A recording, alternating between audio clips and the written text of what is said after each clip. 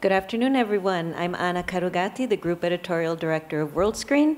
I am absolutely delighted to be here, not only because the gentleman to my left is such an expert in his field, he's also a dear old friend.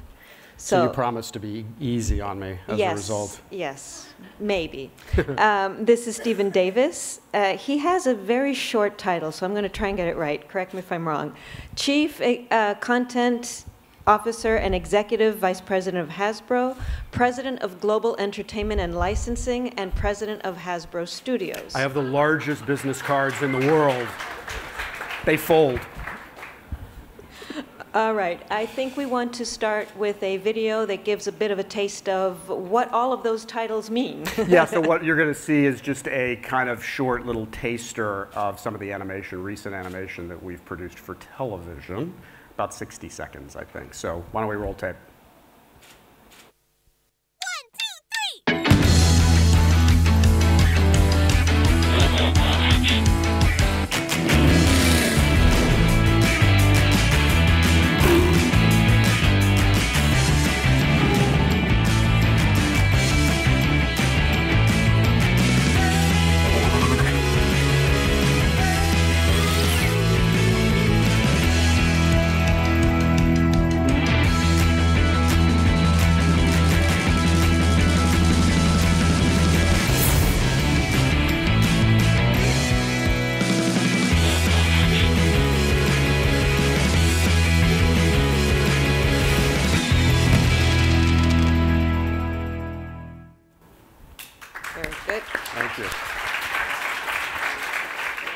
Okay, so all great stories have a beginning, right? So Hasbro Studios was set up in 2009? 2009. What was the goal? What was the remit back then? Well, you know, Hasbro has so many great stories to tell. First of all, Hasbro has the privilege of owning over 1,500 brands.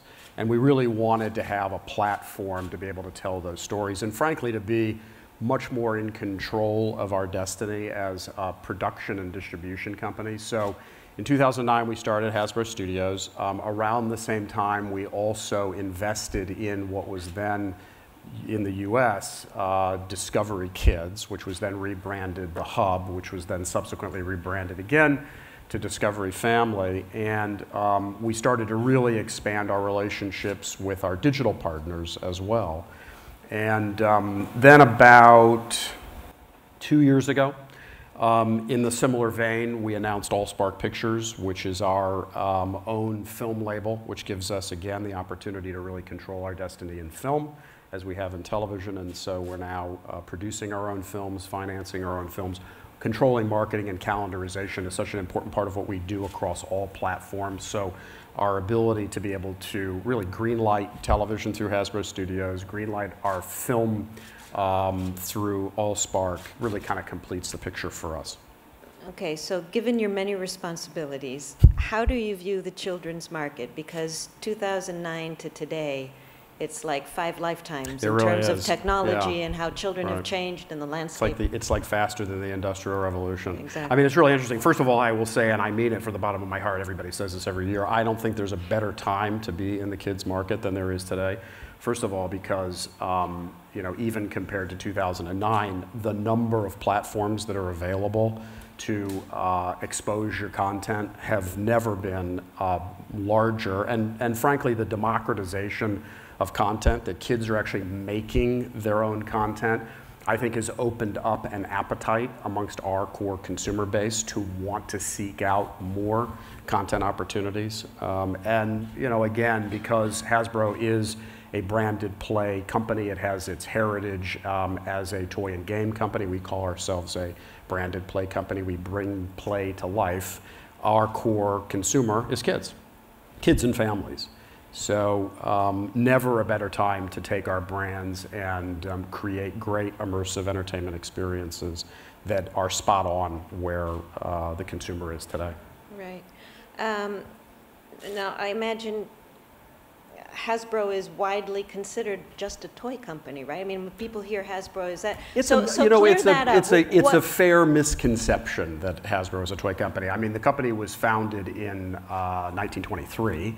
So, you know, And Hasbro stands for, I remember. The founders, Hassenfeld brothers. So it's Hassenfeld brothers. Yeah. See, I did my research. Yes, and Alan Hassenfeld, who is the great-grandson, is still on our board of directors. So, yeah, it's still, although we're a public company, it's very much a family-oriented company, and it has its roots as a family-owned toy and game company. But clearly, we have evolved substantially.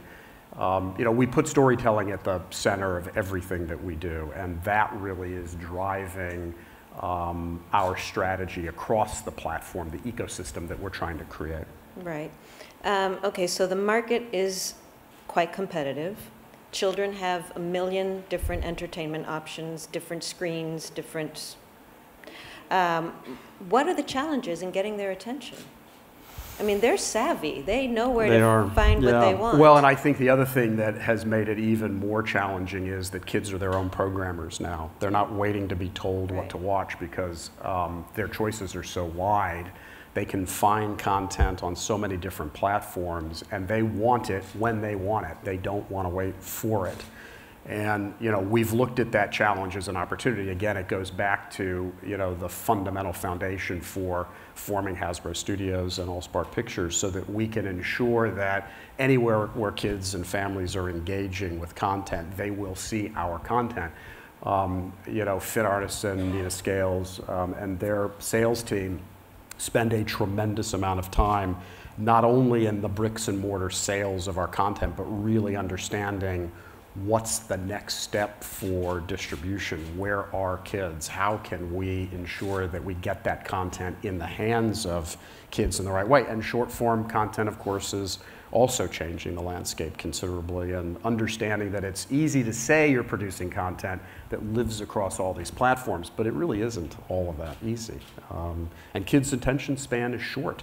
So you have to ensure that the stories that you're telling engage them quickly.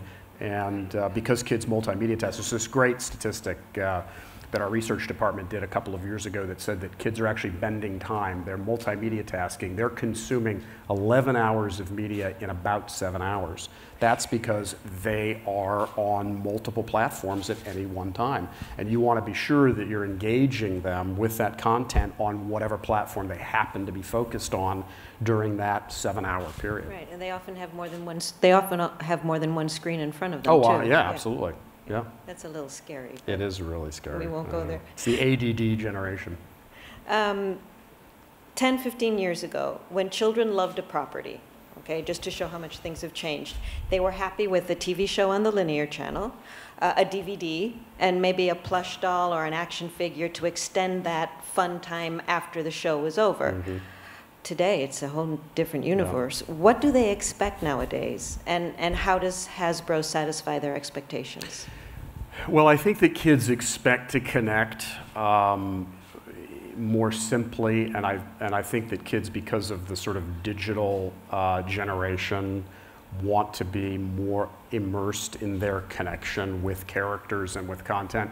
I mean, many of you will know the trend in our business on the retail side, toys to life, Disney Xfinity, our telepods. It's really taking both the physical and the digital and marrying the two so that a boy or a girl can have a physical doll or an action figure, but that action figure can actually live in a digital content-driven world, and that they feel as though they really are connecting with the play pattern, that they can determine the story. They can use digital and content to fantasize and create the stories that is the genesis for why any kid buys Pinkie Pie or Optimus Prime. Right. That was a good plug, wasn't it? Pinkie Pie, not yeah. So we have to get there you have to get their attention. You have to get a good product. You have to tell good stories. There's also a retail strategy behind what you do. The landscape has changed so much. How do you drive a consumer product strategy nowadays? Coincidentally, I happen to have a slide. Can you throw that slide up? Thanks. So this is Hasbro's brand blueprint. And as you can see at the center of our brand blueprint, we put storytelling and consumer insights. So the storytelling piece we kind of covered, and we'll cover a little bit more. Another really critical part of what we do is listening. We spend a considerable amount of time and resource in consumer testing, listening to our consumers, the things that they like and that they don't like, not only just in a general kind of industry standard, but we actually put our product in front of our consumers, we put our content in front of consumers, and we ask them the tough questions, and we listen. And it's interesting, Transformers Robots in Disguise, which you saw the clip of, was the second generation of Transformers, the animated series. It was originally Transformers Prime, and then we went into a new series. Our ID is a reflection of everything that kids liked and also didn't like about Transformers Prime. It's the first consumer-generated series that Hasbro has ever done, and that came out of a considerable amount of consumer insights. So between activating our brands through storytelling and the consumer insights that we get from boys and girls, moms and dads, we then effectively use that as our kind of tool in the arsenal to stimulate our toy and game business, our lifestyle licensing business, creating immersive entertainment experiences through digital, and the overall digital landscape. So we feel like that's kind of our secret sauce. The reason that we are so successful in creating this great content and consumer products ecosystem is that that's how we're activating our business and our strategy. Part of that too is obviously focusing on markets, you know, developing and emerging markets, all of which get equal weighting with us. Are there any questions from the audience at this point? Somebody must have a question. Lifestyle licensing is effectively out-licensing. Anything that relates to taking one of our brands and putting it effectively in the hands of a licensee. We have a brand called Gem and the Holograms, for instance, a movie that's coming out October 23rd. Please write that all down and go to the box office, buy a ticket, see it. We sort of seeded the market with Gem and the Holograms. It was a brand that we incubated in the 80s. It was very successful, and then we kind of rested it for a while, and we brought it back. So Gem is a great sort of coming-of-age story. We are not going to initially do a Gem doll, but we're going to use licensing, lifestyle licensing, to stimulate the blueprint that you just saw. We have licensees like Sephora who are doing a Gem and the Holograms makeup line. We have fashion and beauty licensees that will show the expression of Gem on t-shirts and on shoes. We have some consumable categories. So that's using licensing as a way to incubate your brand. Not all brands necessarily warrant initially or might not justify a toy play, although hopefully you end up getting there, but you don't always get there. So. Would we also expect to see a new Transformers movie coming from all sources? Well, you're going to see a new Transformers movie coming from Hasbro and Paramount and Michael Bay and our other partners. In fact, we just finished, which some of you may have read, just an incredible experience. We decided that we wanted to plot out the next 10 years of the Transformers franchise. And so we got together in a room over a 3-month period of time, 9 of some of the most creative writers I have ever worked with, shepherded by Akiva Goldsman, who many of you may know, won an Academy Award for A Beautiful Mind and written a bunch of really great movies. And they plotted out the next 10 years of Transformers. Similarly, we're doing the same in television and in digital. So stay tuned. Transformers 5 is on its way. And 6 and 7 and 8. There's a question back there. Hello, I'm Metsä Maria from Finland, from Sunny Night Productions. I've got a question about your testing with your audience. You said that you are testing the products, so could you please tell some brief examples of that? And then another question: do you do any testing with development, the characters? I mean, like, do you test, for instance, My Little Ponies, their colors or eyes, and if you do, so could you please tell me how you test it? That's interesting. Thank you. Well, I don't want to reveal too many secrets, but you know, testing of product and of content is really as simple as putting a demographic in a room, whatever that demographic is, whether it's preschool kids or tweens or moms or dads, and sometimes we put them all together. And we just show them lots of different expressions of the brand. In product, we show them different ways of presenting that product, different play patterns, the way that kids might interact with an action figure or a doll. And similarly in content, we show them some of our TV or filmed entertainment that have certain storylines and get their reaction. And sometimes they're brutally honest and they say, we don't like that character, or we don't like that color, or we don't really find this engaging on board. Hopefully, most of the time they say, it's fantastic, I love what you're doing. We listen to that too. But it's as important to listen to the criticism, the constructive criticism, as it is the accolades. Yeah, there's a question. Anil Vanvari from India.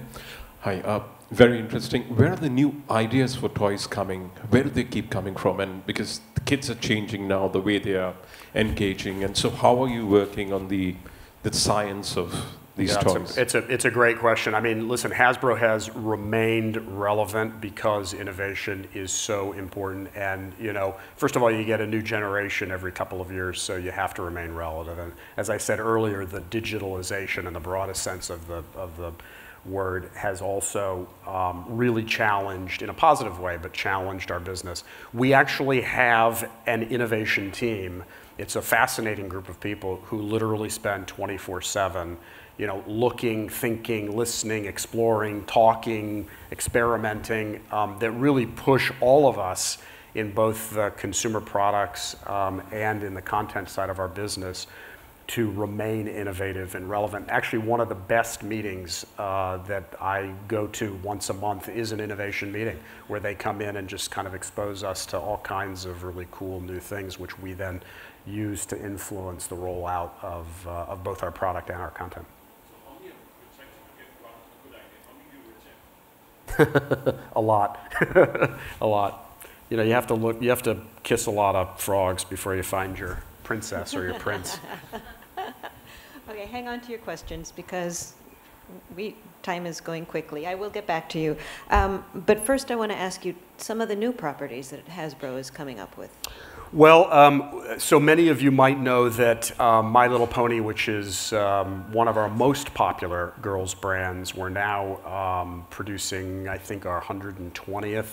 I'm looking at my guys in the audience, over 120 episodes. Really popular. We're coming out with the new season of My Little Pony, but what emanated from My Little Pony is another brand that's part of the pony world called Equestria Girls. I don't know, anybody familiar with Equestria Girls? Okay. So Equestria Girls, you know, effectively takes the ponies into a somewhat human world where they see their doppelganger, their, you know, equivalent in a human form. So the third movie was just released literally last week, right? Yep, last week. And we're now working on a fourth movie. We're looking at different ways of rolling that movie out, which is kind of exciting. We have a second season of Transformers Robots in Disguise, which we are going to be rolling out on Cartoon Network and then other platforms.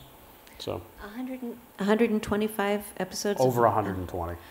A lot of companies see 52 as their goal. How are you able to, A, go to that many episodes, and how do you keep a brand like that fresh? Yes, you do have new kids coming in, but what are the challenges in keeping it fresh? Well, first of all, you know, again, we have the privilege of having brands that have such great resonance with consumers, like Transformers, like My Little Pony, like Littlest Pet Shop. And because we have some of the best and the brightest storytellers that we work with in the business, we're able to obviously sustain those brands because we have this, as you saw in the brand blueprint, enormous expression of our brand. So we can support those brands with lots of content, which is really critical to keeping it front and center in front of kids and their families.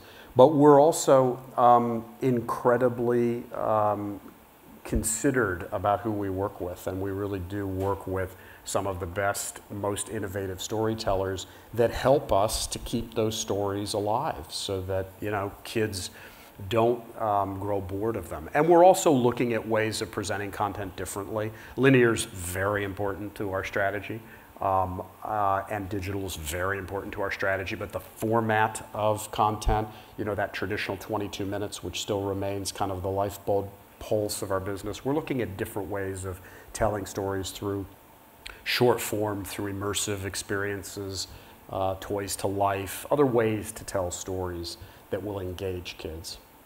You mentioned before the hub, which is now Discovery Family.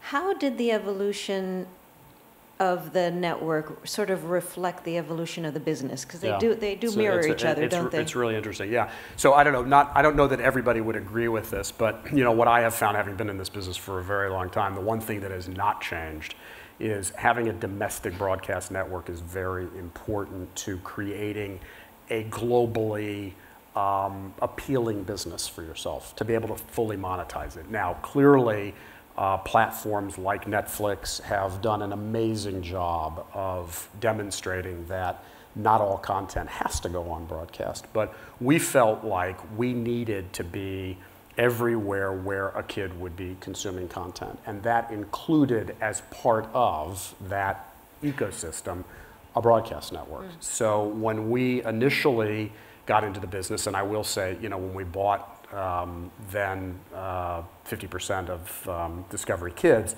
the digital landscape was very different. The streaming landscape was very different. Now, obviously, it's it's at the top. But at the time, it was important to us to have that anchor in the U.S. to help not only exposure in the U.S. but also give us broader exposure internationally. And so we've rebranded the channel. It's still the highest rated network for co-viewing, kids 6 to 11 watching with an adult 18 to 49.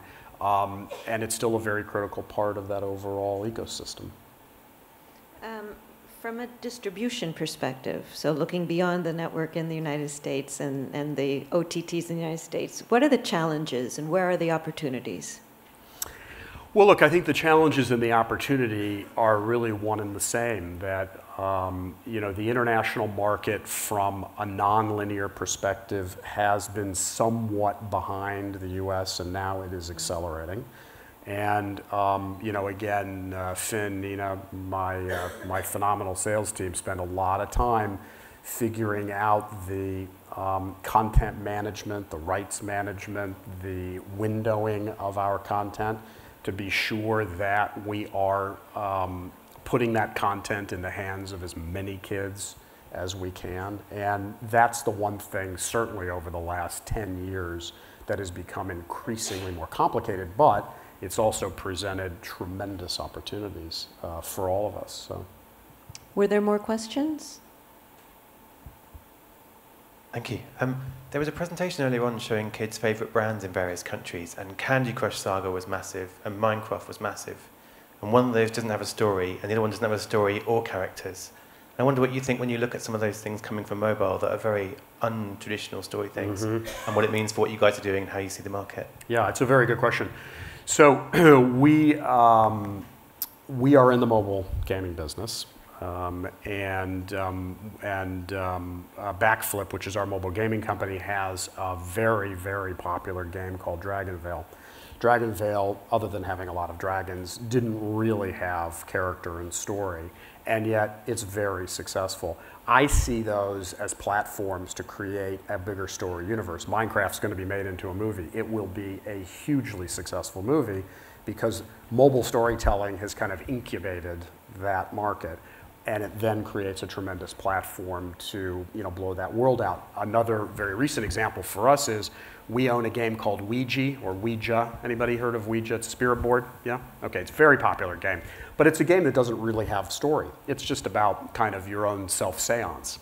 And we decided a couple of years ago that notwithstanding how successful that game is, we wanted to create, it was an opportunity to create a real story and characters around it. And so we made a movie with Universal, and it grossed $103 million globally, which was a huge success on a very small budget, by the way. And we're already in production on the second one. So not every brand requires a TV show or movie. Not every mobile game does. Not every console game does. But you know, those opportunities are there, and we love to take advantage of that if we can. Any more questions? So what's your current strategy right now? So for the toy and the contents, who start first? You start a toy or? It's a chicken and an egg Yeah. question. Yeah.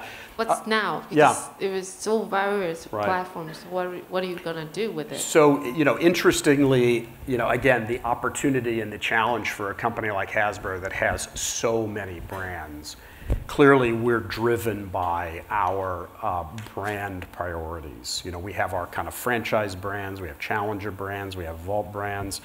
You know, some are marketed in different ways. Some are marketed more significantly in different channels, depending on what the brand is.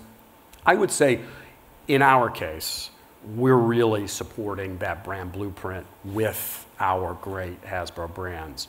And in most cases, those brands either have or have had in the past a toy or a game associated with them. Now, not in all instances is that the case, but as a branded play company and as a consumer products and a content company, you know, we've got this great opportunity to marry the two. So clearly we're very focused on our brands. Looking ahead, as children continue to be digital natives, because for how many years now, children being born are born into a world with iPhones, iPads, and everything else. TV is, you know, TV is like Kleenex. It's just like the euphemism, right? It's the catch-all phrase for any screen or any engagement with content. Exactly. So they're digital natives. They are more and more media savvy, as we said before. They know how to find this stuff, even from a very, very young age. I mean, you have 2-year-olds who know how to swim. Yeah, I read an interesting statistic the other day that over 42% of children under the age of 3 engage with either an iPad or a mobile phone for their primary source of content every day. It's crazy. That's crazy. I saw a 2-year-old recently came to my iPad, not my iPad, my laptop, and tried swiping and got very upset that nothing was happening because they know exactly what to do. I find 3-year-olds to help me figure out my iPhone because they really know how to do it. I don't. Anyway, so we have this new environment, this new world out there that has changed so much since you started in the business. And I'm not saying you're old. Ages. No, I'm not saying you're old. You're very experienced. What does Hasbro, and not only Hasbro, what do children's content companies need to do to remain relevant? It's like kids are on this high velocity train going, and how do you get their attention? How do you remain? It's about engagement and understanding that the generation of kids, you know, that we're engaging with do have so many choices, and you know, a relatively short attention span, which I think has probably become more acute as a result of the digitalization of our business. And that somebody said this in the earlier panel, I think the gentleman from HIT, being authentic is really important. Consumers have very little tolerance for, you know, 22-minute or 72+ minute commercials. They really want to be engaged, and it's about great stories and about great characters and about understanding how you can be as relevant and immersive and engaged with a 3-year-old as you are with a 14-year-old. And that is a challenge in storytelling. But if it's something you set out as an objective, you can be successful, and I think, you know, our success is a testament to that. Excellent. You have 40 seconds left. Oh my God! Any closing? How about a thoughts? quick question? Yeah, quick question. Two quick questions. Anything? Anybody? Yep. Just speak loud. About speed to market, how do you move a property